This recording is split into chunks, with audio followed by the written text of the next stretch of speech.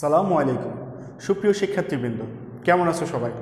আশা করি তোমরা অত্যন্ত ভালো আছো এবং বরাবরের মতোই তোমাদের ভালো থাকাটাই আমার একান্তই কাম্য। আজকের ক্লাসটি স্পেশালি আমরা অনলাইন প্ল্যাটফর্ম ব্যবহার করে ইউজ করতেছি। সেই অনলাইন ক্লাসটি কার্যক্রম পরিচালনা হবে ক্লাস 6কে নিয়ে। হ্যাঁ, ষষ্ঠ শ্রেণীর স্টুডেন্টদেরকে বলতেছি, আজকে তোমাদের ক্লাস কার্যক্রম আমি পরিচালনা করব মডেল 25 আইটেম নাম্বার 1। হ্যাঁ, অবশ্যই ধরতে পারছো সেই আইটেমটা হচ্ছে আর্টিকেল নিয়ে। হ্যাঁ, ইতিপূর্বে আমরা যে বিষয়বস্তুগুলো নিয়ে আলোচনা করেছি তার মধ্যে আর্টিকেল অন্তর্ভুক্ত ছিল, রাইট ফর্ম অফ ভার্ব অন্তর্ভুক্ত ছিল। আজকে স্পেশালি আমি ক্লাসটি অপারেট করব শুধুমাত্র আর্টিকেল নিয়ে, কেননা নেক্সট শুক্রবার, নেক্সট ফ্রাইডেতে অবশ্যই তোমাদের একটা সিটি এক্সামের মুখোমুখি হতে হবে। তোমরা জানো imperial ideal school and college per week প্রত্যেক শুক্রবারে একটা করে সিটি এক্সাম বিষয়ভিত্তিকভাবে তোমাদের জন্য নির্ধারণ করে দিয়েছে এবং সেই সিটি এক্সামের আলোকে তোমরা নেক্সট হাফ ইয়ারলির জন্য প্রিপারেশন নিবে। সেই প্রিপারেশন অনুসারে তোমরা কিন্তু হাফ ইয়ারলি এক্সাম কমপ্লিট করে তোমরা ভালো একটা রেজাল্ট করবে, এই আশাবাদ আমি ব্যক্ত করি। তাহলে প্রথমে আমাদেরকে কী করতে হবে, ছোট ছোট যে পদক্ষেপগুলো মানে হচ্ছে সিটি এক্সামগুলোকে স্বতঃস্ফূর্তভাবে 100% সবার অ্যাটেন্ডেন্স এনশিওর করতে হবে, সবাই এই পরীক্ষায় অবশ্যই অ্যাটেন্ড করবে। আমাদের প্রথম যে পরীক্ষাটা হবে আগামী শুক্রবারে, সে পরীক্ষার জন্য তোমাদের বিষয়বস্তু আমি নির্ধারণ করে দিচ্ছি আর্টিকেলসের উপরে আমরা কিন্তু নেক্সট সিটি এক্সামটা নিব এবং সিটি এক্সামের জন্য তোমাদের নির্ধারিত একটা মডেল বলে দিচ্ছি, সম্পূর্ণ আমি দিব না, তোমরা একটু মনোযোগ সহকারে শোনো। মডেল 20 থেকে 25, মডেল 20 to 25, মডেল 20 থেকে 25-এর 1 নম্বর আইটেম মানে হচ্ছে আর্টিকেল। আমরা 20 থেকে 25-এর এই 5-6টা যে আর্টিকেল থাকে সেই আর্টিকেলগুলো থেকে তোমাদের কিন্তু সিটি এক্সাম হবে। তোমাদের দুটা কন্টেন্ট দেওয়া থাকবে, দুটাই কিন্তু আর্টিকেল থেকে, এবং দুটা কন্টেন্টের উপরে কিন্তু 5 × 2 = 10, মানে 10 মার্কে তোমাদের সিটি এক্সাম হবে। সো তোমরা আশা করি আমার এই ইংলিশ সাবজেক্টের জন্য যে 10 মার্কের যে সিটি এক্সামটা হবে নেক্সট ফ্রাইডেতে, সেটা ভালো করে প্রিপারেশন নিয়ে নেবে। লেটস সি, আজকে যেহেতু আমরা তোমাদের পরীক্ষার জন্য নির্ধারিত সিলেবাস তোমাদের সামনে তুলে ধরলাম, তাহলে ওই সিলেবাসের নির্ধারিত যে বিষয়বস্তু আর্টিকেলটা, ইতিপূর্বে আমরা রাইট ফর্ম অফ ভার্ব আলোচনা করেছি বা আর্টিকেলও আলোচনা করেছি, তাহলে আজকে আরও একটু মোর ক্লিয়ার করে তোমাদের সামনে আর্টিকেলটা আমি তুলে ধরবো এবং তোমরা ভালো করে স্পষ্ট করে কথাগুলো শুনবে। এবং আরও একটা ইন্টারেস্টিং বিষয় হচ্ছে, এটা মডেল 25 তোমাদের পরীক্ষার যে সিলেবাসের বিষয়বস্তু আছে মডেল, সেই মডেলে অন্তর্ভুক্ত একটা মডেল। তো লেটস সি, ফিঙ্গার ক্রস, তোমরা হয়তো চিন্তাও করতে পারো এটা পরীক্ষায় আসলেও আসতে পারে, আই ডোন্ট নো, আমি জানি না তোমাদের সরব স্যার জানে পরীক্ষা দেয় কি না, দেখা যাক। আজকে আমরা যে টপিকটা নিয়ে আলোচনা করব সেই টপিকটা হচ্ছে চন্দ্র সূর্যকে নিয়ে। দেখা যাক আমরা এটা কমপ্লিট করতে পারি কিনা। সেন্টেন্সের প্রথম লাইনে লেখা আছে blank sun is a planet. এখন তোমরা দেখো সূর্য হচ্ছে একটা গ্রহ, প্ল্যানেট মানে হচ্ছে গ্রহ।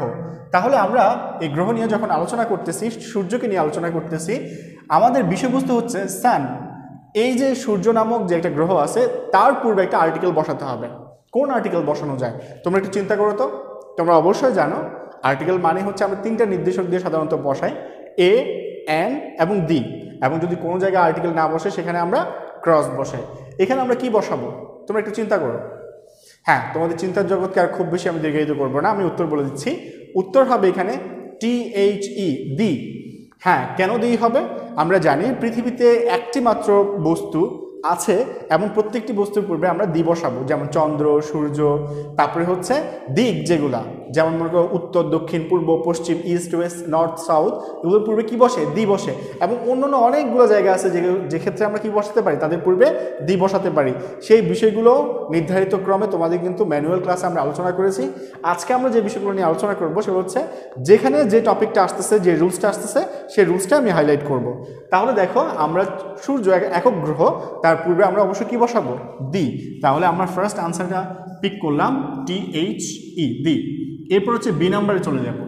The sun is a planet, এরপর লেখা আছে ইট রাইজেস, এটা উদিত হয়, ইন ... ইস্ট, ইস্ট মানে হচ্ছে কোথায়? পূর্ব দিকে উদিত হয়। তাহলে এটা একটা দিক, ইস্ট হচ্ছে একটা দিক বা সাইডের নাম বোঝাচ্ছে। তাহলে আমরা একটু আগে বলেছিলাম 4টা যে দিক আছে আমাদের, ইস্ট, ওয়েস্ট, নর্থ, সাউথ, এগুলোর পূর্বে কি বসবে? THE, দি বসবে। তাহলে এটার পূর্বে আমরা THE বসাবো। এখানে একটা মজার বিষয় হচ্ছে, যদিও THE, তোমরা একটা মজার ইন্টারেস্টিং টপিক জেনে নাও, THE উচ্চারণ কিন্তু কখনো দি কখনো দা হয়। এখন তোমরা বলতে পারবে কেন দি হয় কখন দা হয়?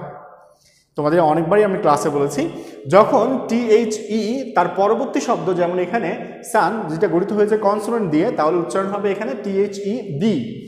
এখানে দেখো ইস্ট শব্দটা ই বা ভাওয়েল দ্বারা গঠিত হয়েছে, এই জন্য পূর্বে THE থাকা সত্ত্বেও তার উচ্চারণ হবে দা। তাহলে আমরা বলবো দা east, the east. And sets in, এবার বলবো দি ওয়েস্ট, ওয়েস্ট এটা পশ্চিম দিকে অস্ত যায়, সেটস ইন এখানে হবে দি ওয়েস্ট। রুলসটা আগের মতোই, যেহেতু দিকের পূর্বে দিক বা চারটা দিকের পূর্বে কি বসে, দি বসে, তাহলে এটা একটা ওয়েস্ট একটা পশ্চিম দিক, তার পূর্বে কি বসবে, দি বসবে। তাহলে আপনার প্রথম তিনটার উত্তর হয়ে গেল THE দি। এর পরবর্তী আমরা এখন তাকাবো ডি নাম্বারে। It is dot dot source of all hit, এটা হচ্ছে সমস্ত হিট বা শক্তির উৎস। এখানে দেখার বিষয় হচ্ছে আমাদের ব্ল্যাঙ্কের পরবর্তী শব্দ হচ্ছে সোর্স, আর পরবর্তী অফের পরবর্তী শব্দ হচ্ছে অল হিট। এখানে একটা কমন নাউন সোর্স বা উৎস নামক কমন নাউনটাকে একটা প্রপার নাউন দ্বারা কি করা হচ্ছে, মডিফাই করা হচ্ছে, সুনির্দিষ্ট করা হচ্ছে। যদি আমি তোমাদেরকে একটা রুলস দিয়ে সেটাকে বর্ণনা করি, যেমন মনে করো পারফিউম, আমরা পারফিউম শব্দটা জানি কমন নাউন, এর অর্থ হচ্ছে সুগন্ধি। এই শব্দটাকে যদি আমরা একটু মডিফাই করি, পারফিউম অফ প্যারিস, তোমরা জানো ফ্রান্সের প্যারিসে খুব ভালো ভালো দুনিয়ার বিখ্যাত সব ফ্রেগ্রেন্স বা পারফিউম পাওয়া যায়। তাহলে আমি বলে ফেললাম পারফিউম অফ প্যারিস, কোন জায়গার পারফিউম, প্যারিসের পারফিউম। তাহলে পারফিউম ওয়ার্ডটা সুনির্দিষ্ট হয়ে গেল। তাহলে এই কমন নাউনটাকে অফ পরবর্তী এই প্যারিস নামক প্রপার নাউনটা দ্বারা নির্দিষ্ট করার পরবর্তীতে আমরা কি করব, এই পারফিউম নামক যে কমন নাউনটা আছে সেটা নির্দিষ্ট হয়ে যাওয়ার কারণে তার পূর্বে THE দি বসাবো। তাহলে এখানেও আমরা it is the source of all hit, রুলসটা হচ্ছে পারফিউম অফ প্যারিসের মতো। তাহলে ডি নাম্বার উত্তরটাতে আমরা বসাচ্ছি THE the. Okay, let's see, আমরা পরবর্তী কন্টেন্টে চলে যাচ্ছি। এর পরবর্তী দেখো লেখা আছে the setting dot dot San, setting San. Setting শব্দ হচ্ছে অস্ত যাওয়া, সান মানে হচ্ছে সূর্য। তাহলে অস্ত যাওয়া সূর্য, একটা সূর্যকে মডিফাই করতেছে। তাহলে সূর্যটা কেমন সূর্য, অস্ত যাওয়া সূর্য। তাহলে এটা হচ্ছে নাউন, সান অবশ্যই নাউন তোমরা জানো, এবং সেটিং মানে হচ্ছে অস্ত যাওয়া, সূর্য একটা অবস্থা বর্ণনা করতেছে, তাহলে সেটা হচ্ছে একটা অ্যাডজেক্টিভ। তাহলে আমরা জানি পূর্বোক্ত অনুসারে রুলস অনুসারে নাউন এবং অ্যাডজেক্টিভের মধ্যবর্তী জায়গায় আমরা কোনো ধরনের আর্টিকেল ইনসার্ট করতে পারি না, সে জায়গায় আমাদের হবে ক্রস। লেটস সি পরবর্তী segment. The setting dot dot San presence enjoyable scene, F number ব্ল্যাঙ্কের পর লেখা আছে এনজয়েবল সিন, একটা মনোমুগ্ধকর দৃশ্যর অবতারণা করে। তাহলে এনজয়েবল শব্দটি আমরা কিন্তু স্টার্ট হয়েছে ই ভাওয়েল দ্বারা, এবং একটা সিন একটাকে বোঝাচ্ছে, এনজয়েবল সিন একটা দৃশ্যকে বোঝাচ্ছে, এবং ভাওয়েল দ্বারা শুরু হওয়ার কারণে আমরা সেখানে অবশ্যই আনসার বসাবো এন, কেননা ভাওয়েল দ্বারা স্টার্ট হওয়া শব্দটাকে আমরা এন আর্টিকেল দিয়ে কি করতে পারি, এটাকে হাইলাইট করতে পারি। পরবর্তী কন্টেন্টে যাচ্ছি। Moon has no light of its own, পরবর্তী কন্টেন্টে লেখা আছে আমাদের সেন্টেন্সে যে চন্দ্রের বা চাঁদের কোনো নিজস্ব কি নেই, আলো নেই। এটা অবশ্যই তোমরা জেনে থাকবে। তাহলে মুন পৃথিবীতে কয়টা, একটা। এবং একটু আগে আমরা বলছিলাম যে ইউনিক জিনিসগুলো পৃথিবীতে একটা মাত্র বিদ্যমান, সেই জিনিসগুলোর পূর্বে আমরা সাধারণত কি বসাবো, THE দি বসাবো। তাহলে আমরা জি নাম্বার উত্তর বসাচ্ছি THE the. The moon has no light of its own, এটার কোনো কি নেই, নির্দিষ্ট কোনো আলো নিজস্ব নেই। এইচ নাম্বারে আসো, stars shine in the sky, stars তারকারাজি।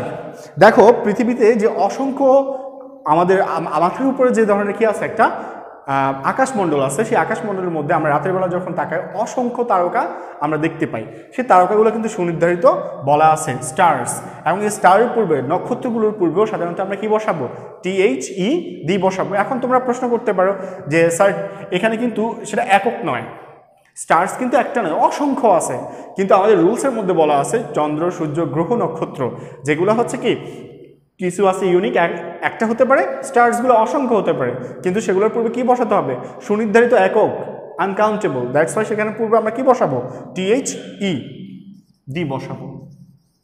ওকে, আমাদের পরবর্তী এক্সাম্পলটা আমরা এখানে কনভার্ট করে ফেললাম। তাহলে আমাদের আর্টিকেল সংক্রান্ত যে উত্তরগুলো আমরা এখানে সুনির্ধারিতভাবে রুলস সহকারে আলোচনা করলাম। ষষ্ঠ শ্রেণীর প্রিয় ছাত্রছাত্রীরা, তোমরা আশা করি এই আমাদের মডেল থেকে অবশ্যই তোমরা উপকৃত হবে, এবং আমাদের আর্টিকেলসের যে রুলসগুলো আছে সেগুলো বারবার তোমরা বাসায় হাইলাইটস করবে, এবং নেক্সট যে এক্সাম আমাদের সিটি এক্সামের জন্য অবশ্যই প্রিপারেশন নিবে। সর্বোপরি তোমাদের জন্য আমাদের একটাই রিকোয়েস্ট বা আহ্বান থাকবে, সেটা হচ্ছে ইম্পিরিয়াল আইডিয়াল স্কুল অ্যান্ড কলেজের অনলাইন ভিত্তিক ক্লাস কার্যক্রম তোমরা যেগুলা যারা দেখতেছো অথবা যারা দেখতেছো না, এই দুইয়ের মধ্যে পার্থক্য হচ্ছে কেউ শিক্ষা ব্যবস্থার সাথে অ্যাটাচ আছে, কেউ নেই। এখন তোমাদের প্রিয় সতীর্থরা, তোমাদের বন্ধুরা পড়াশোনার সাথে অ্যাটাচমেন্ট বা যোগাযোগে নেই, তোমাদের কি করণীয়?